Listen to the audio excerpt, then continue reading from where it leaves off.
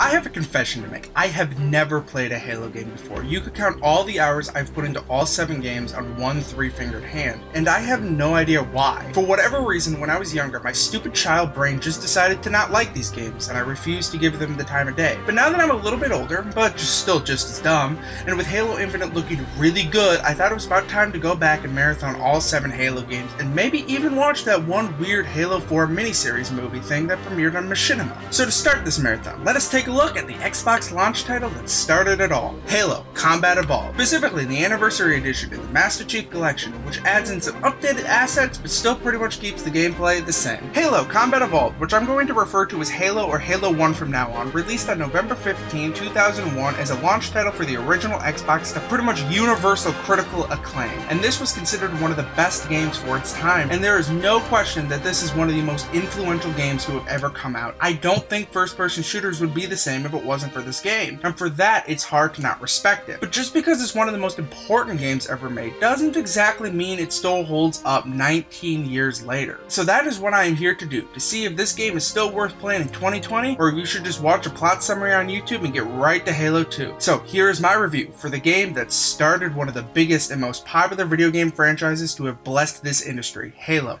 Combat Evolved. The first thing I want to praise is that the Anniversary Edition has completely redone all of the visuals to the point that the game almost looks completely different. But the really cool thing is that you can switch between the remastered and the original graphics just at the push of a button, which really allows you to see exactly how much effort they put into this game's visuals. And this is like the textbook definition of a small unnecessary feature that I barely used. And if excluded, I probably wouldn't have even thought twice. But it really makes me happy that it's here, and I really wish that more remasters/remakes would do this more often. The story is quite good as well, not because of its depths that can be seen in the other games in the series, but more because of its simplicity. When it comes to games that focus a lot on gameplay, I really like a more simple story just to get me into the action faster and to keep me there.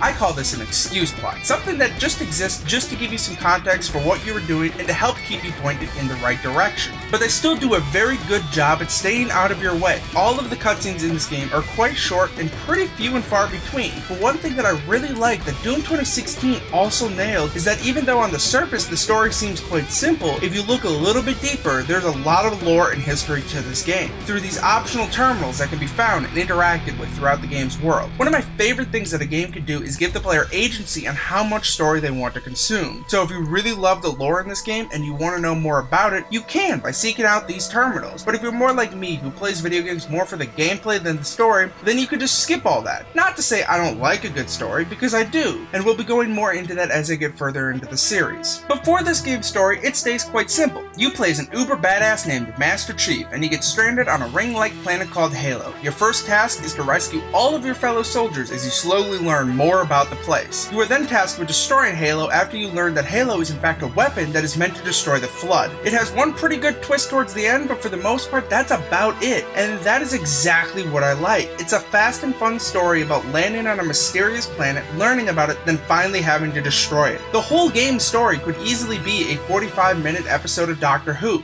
It's the fun-sized candy bar of video games. It's something small that you just pop into your mouth, eat real quick, and then move on to something else. And especially nowadays where all games seem to want to be this 45-hour-long epic, it's super refreshing to just play something that's shorter and more simple. I know that these game stories get a little more complex within its sequels, and that's great, and I'm looking forward to that. But even after all is said and done, I'm guessing that I'm still going to have a soft spot for how this game tells its story. One of the bigger things that this game nails is just how badass it makes you feel and how it makes the player feel like they are a cog, albeit a pretty big cog in a much greater war. A lot of games can struggle with this by making you feel like everything is revolving around you, but not here. There are just so many times in which you will walk into a room and there'll be this big chaotic battle going on, and it can be quite fun to even just sit back just to see who wins, or you can intervene and show everyone who the real badass is. Which brings me to my next point. This game makes you feel like a complete and utter badass, and it doesn't let you forget it, whether it's from the respect that all of your fellow soldiers show you, or from you being a one-man army that just plows through countless hordes of enemy soldiers, or by literally saving all sentient life in the whole galaxy. This game is one of the best examples of a power fantasy, and that is only helped by just how alive this game's world feels, as a result of all those tiny little battles that you can wander into. That power fantasy, and with that feeling that you're a part of a much greater war, really gives this game a fun atmosphere that just made me enjoy my time in this game's world. Now on to the gameplay. Halo is an old school first-person shooter to its core, and with the exception of a few vehicle sections, you're mostly just running around shooting things in the face. And I love it. I have always had a soft spot for old school shooters. I just love how simple they make the combat. There is nothing here to complicate anything. And even though I really love how much this genre has evolved with games such as Doom Eternal that adds in a bunch of new mechanics and systems that all work really well and are super fun, it's still nice to play something much more simple where the most complicated thing that you have to worry about is this game's health system. And in terms of the older first-person shooters, this is one of the best. Almost everything this game does is better than most. The weapons, the enemies and their AI, the super revolutionary health system is all great and still holds up to this day. First, the weapons. There isn't a lot of them, but they are all very unique and behave very differently from one another. The game has mastered the quality over quantity philosophy when it comes to weapons. You have the UNSC weapons, which are your more conventional weapons such as a pistol that is accurate and does high damage, the assault rifle that doesn't seem to do a lot of damage per bullet but has a very fast rate of fire and a lot of ammo, the sniper rifle that has low ammo but has great range and does a lot of damage, and of course the rocket launcher that does what any good rocket launcher does. Shoots a big ass projectile that eviscerates anything that has the misfortune to come in contact with it. And finally, my personal favorite weapon,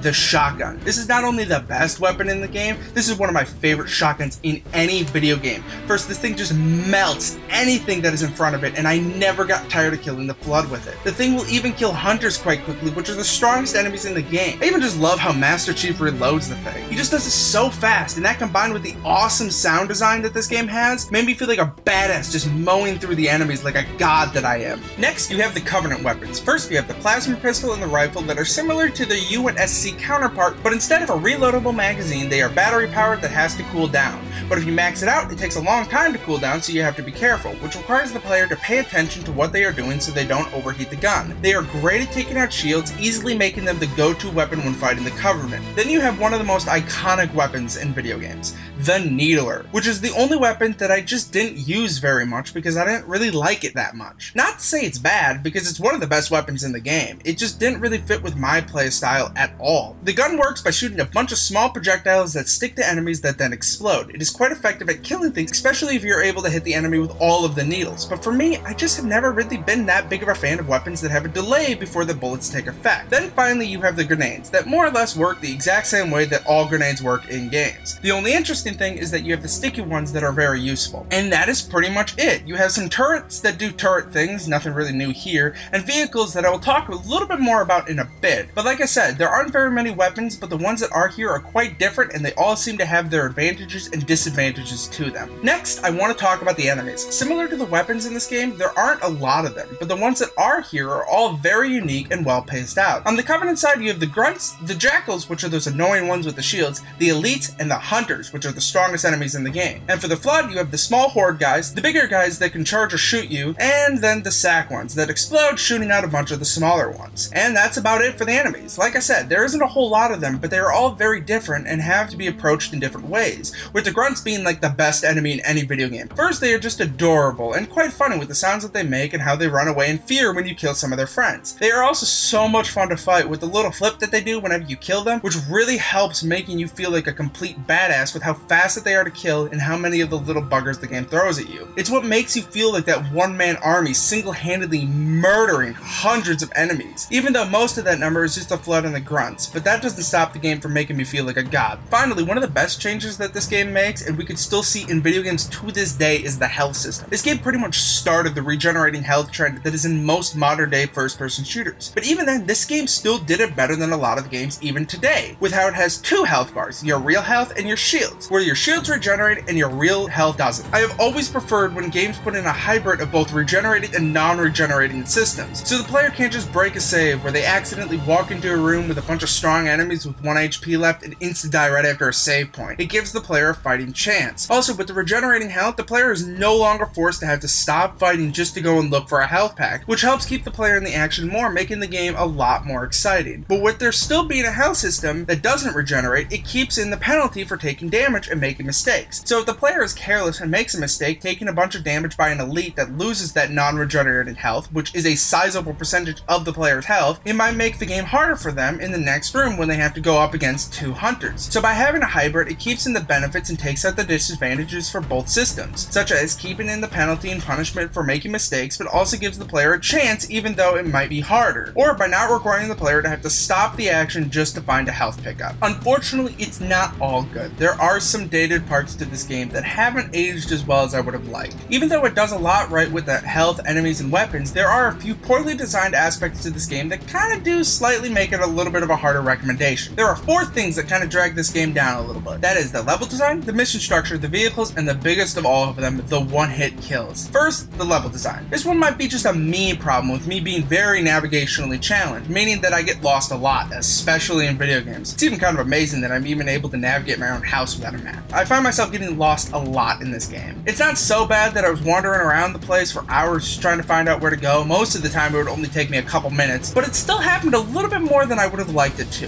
The worst example of this is in the mission 343 Guilty Spark, which is already pretty maze-like within the design. But the worst part is that every room looks the same, with there being like 3 different room types just copy and pasted 4 times throughout the mission. It was just so easy to get turned around, and I don't know about you, I hate getting lost in video games. I don't find it fun or challenging to not know where to go. The game is far from the worst example, however, I still wish the objective marker showed up a little more often. When it does, it's very helpful, and I don't understand why it's only there sometimes and not others. The next thing that bothered me is the mission structure. It can be very repetitive at times, with objectives that can just go on for far too long, such as in the mission The Library, which for me was like an hour-long mission of just doing the same thing over and over again. Basically, the entire mission is for you to follow this guy through some of the samiest and blandest corridors ever on your way to a room called the Index while fighting through hundreds of the Flood. The mission could have easily been 10 minutes long and it would have had the same effect, and the game is just kind of filled with these long objectives like this. Another example is towards the beginning of the game, right after you land on the Halo, you have to drive around the place looking for other crashed pods of soldiers, and when you do, you have to fight a couple small waves of enemies, and you do that for just a little bit longer than I would have liked. And it's hard to not think that the game purposely stretches out these objectives just to help make the game a little bit longer. But even then, it never bothered me that much. With just how much fun the combat was, it never felt like a chore, and even for missions like the Library, it was still a blast to play through because of how much fun it was to shoot the Flood in the face with a shotgun. The game also reuses a lot of environments and rooms. There are even levels in the last third of the game that are the exact same as the levels in the beginning.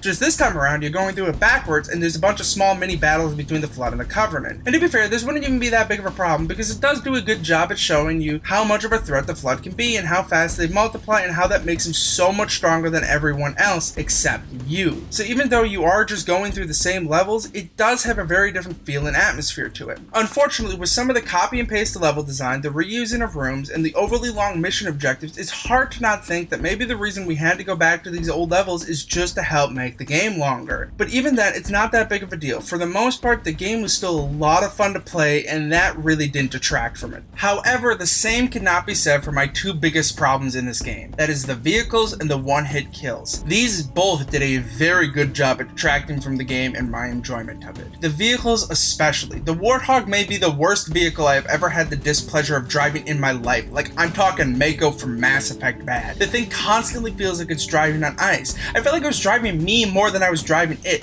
And the worst part is that there are times that you have to use the thing, like in the beginning of the game when you have to go find your fellow soldiers, or at the end of the game when you have to get off of Halo, which makes what should be one of the best and most climactic parts of the game into probably the worst just because of the Warthog. The other vehicles are still bad, but nowhere near as undrivable, such as the Ghost, which is also very floaty in its controls, but at least it has an excuse this time, with it literally floating and hovering in the air. At least with the Ghost, I wasn't constantly fighting the thing, and at times I even found it fun to drive. But there were still times in which I would get stuck on the terrain and I would have to find a way to turn the thing around, which was quite clunky and didn't feel right. Then we have the Banshee, the flying one, which is probably the best vehicle in the game, but let's be fair, that's not saying very much. Even though I suck at driving the thing because it's the least used vehicle in the game, it was the only vehicle in which I could kinda see myself getting good at with enough time and practice. But I still hate all of them, and whenever the game wanted to use it, it becomes the worst part of the game. Finally, we have my biggest critique, the difficulty. This game is hard and not really in a good way. The game likes to equate difficulty and challenge with walking into a room and getting immediately eviscerated by the tiniest explosion ever from some rocket grenade that you didn't even see. And this is a game that loves its explosions, so I bet you're starting to see where the problem arises. I like a challenge and all, but one-hit kills aren't challenging. They're punishing, and in the worst way. And later into the game, explosives become more and more common. This game seems to want to go to a much more chaotic combat system, with you having to get involved in already in progress firefights, explosions going off all over the place, bodies flying, and just a whole lot of enemies fighting you at the same time. And I'm fine with a lot more chaotic combat. In fact, I love them. One of my favorite games of all time is Mercenaries 2, which perfects the over-the-top, bombastic combat with there just being so many explosions, cars flying all over the place, and a lot of people shooting you at once.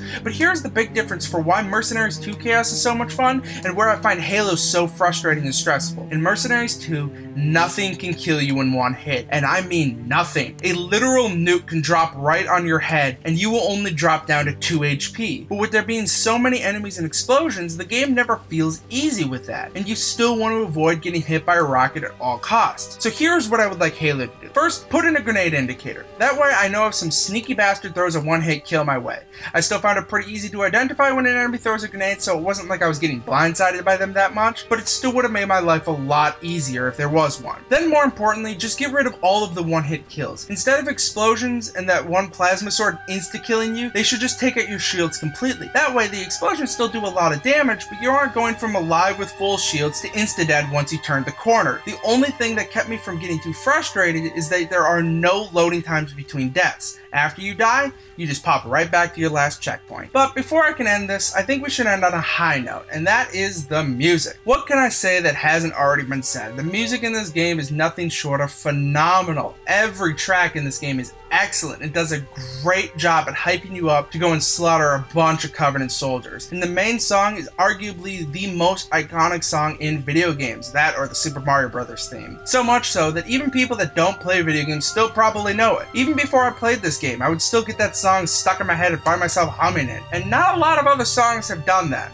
other than maybe the Me theme, but that song is a virus where I actually like the Halo one. And that is Halo Combat Evolved. What a fun game that still holds up quite well even to today's standards. Sure, it has its problems when it comes to the level design, the damage model, and of course that was godforsaken vehicles, but there's just so much that this game does well, from the weapons, enemies, the enemy's AI, the story, the feeling that you're in a war, how much of a power fantasy this game is, the regenerating health, even the music, and just so much more. And that combined with a very satisfying old school combat system, this game is a very easy recommendation. It's not perfect, far from it, but it's still a really fun, short and sweet adventure to destroy this big ring-like planet, never overstaying its welcome. So if you were like me that has yet to play through this series, this is a great place to start, and I cannot wait to see what the rest of this series has to offer.